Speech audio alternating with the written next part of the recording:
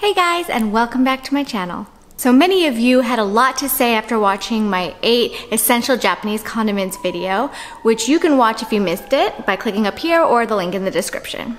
The most common complaint I got was, why is Kewpie not on there? Well, it's because I gave what the most essential condiments were, not what the best ones were. So here are my 6 favorite Japanese condiments.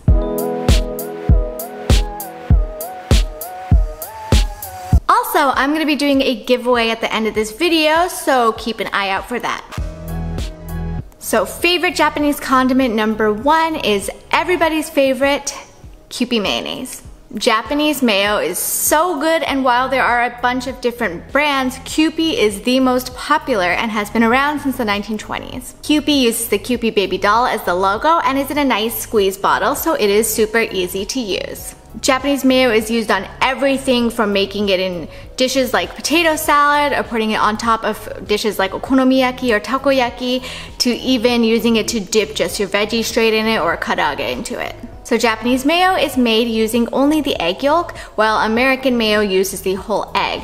Also, American mayo uses distilled white vinegar, and Japanese mayo uses rice vinegar or apple cider vinegar. Because of this, Japanese mayo is a little bit stronger in flavor, it's a little tangier, it's a little sweeter, and the consistency is a little bit more custard cream-like. So Japanese Kewpie has MSG in it, which is probably why it tastes so good. But the new American made one, since they do sell this in the States, doesn't have MSG, I think, but MSG isn't even bad for you, so try it for the ones that have MSG. But like everybody else, I love Kewpie and I use it for everything that calls for mayo, Japanese recipes or not. Condiment number 2 is furikake. This is another one I put on everything from just plain rice to my veggies. Furikake is a super popular Japanese dried topping or seasoning that is usually made out of dried fish, seaweed, sesame seeds, sugar, salt, and MSG. Although there are a zillion types of furikake out there, ones with like salmon, tarako, egg, bonito flakes, anything. My favorite is the katsuobushi or bonito flake and egg combo ones. Obviously, it is heavily popular in Japan, but in the States it is also extremely popular in Hawaii and on the West Coast, where they use it in fusion dishes like in poke, or they also use it in like furikake party mix things. And number 3 is one that I put also on everything, which is shichimi togarashi. Japanese foods are typically not very spicy naturally, but they do have seasonings to bring the spice level up, and this is one of them. Shichimi togarashi means 7 flavored chili pepper, and it takes 7 ingredients or more mixed in to make this. Usually it includes red chili pepper, sansho, which is Japanese pepper, roasted orange peel, sesame seeds, and other stuff.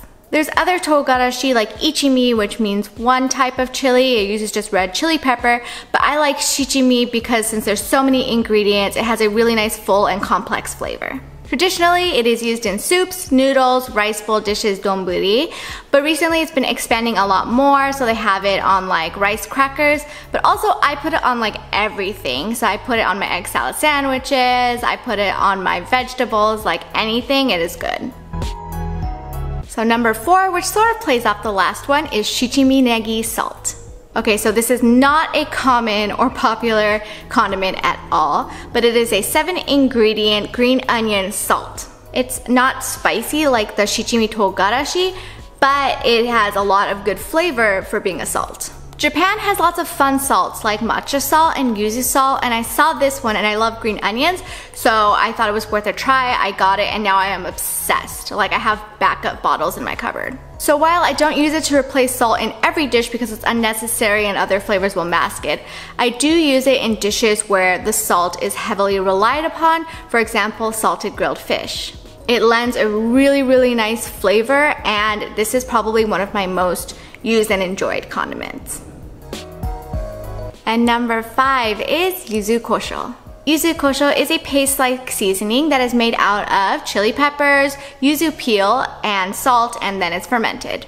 It's spicy, but it's also a different spicy from togarashi. Togarashi is sort of a lighter spice, and this one has a bit more of a bite. It is also spicier than it sounds or it seems, so a little bit goes a really long way. It is usually used in nabe hot pot or like sashimi and sushi, but my favorite way to use it is putting a little bit in miso soup.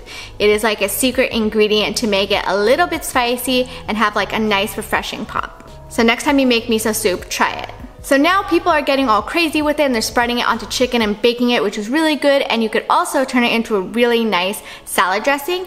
I actually got this one from Shinsengumi and it is a mirin vinaigrette with yuzu kosho.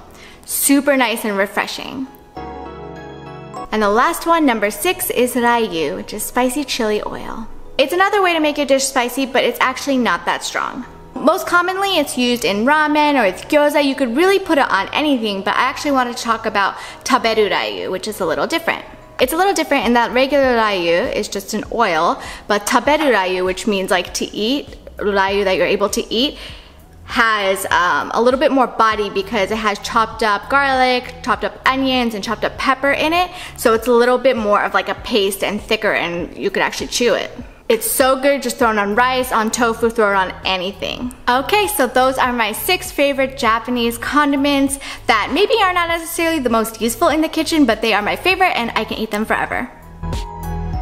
Okay, now it is giveaway time. Here are the requirements. 1, make sure you are subbed to this YouTube channel.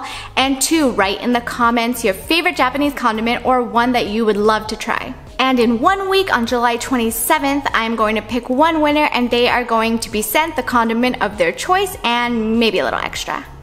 And you can get more entries by posting about this giveaway on your Instagram or Instagram stories and tag at Sylvia Wakana. And that is it. Good luck. Enter, have your friends enter. It's gonna be a good time. Thank you so much again for watching, and make sure to like this video and subscribe, and I will see you in my next video. Mata ne!